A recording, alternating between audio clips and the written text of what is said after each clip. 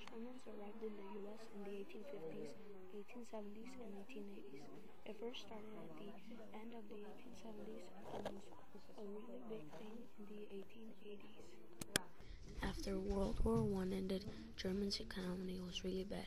In the 1840s, not having supplies was a big thing, so a lot of people wanted to immigrate. In the 1850s, 1 million people immigrated to the U.S. In the 1870s, 723,000 immigrated to the U.S. And in the 1880s, 1,445,000 immigrated to the U.S. A lot of people wanted a new life and a better life. Their entrance point was in the port of Philadelphia. Also, another entrance point was Ellis Island.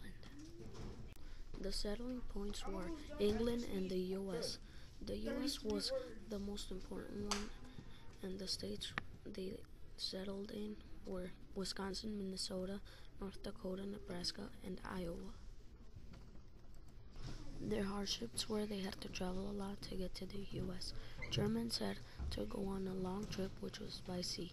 They had to go on a very little boat, and a couple thousand people fit on the boat, so it was hard, and not everybody made it. Their preservation of culture. A lot speak German still. Some eat German food and some don't. Also, they dress like how they dressed in Germany, and some don't like dressing like that.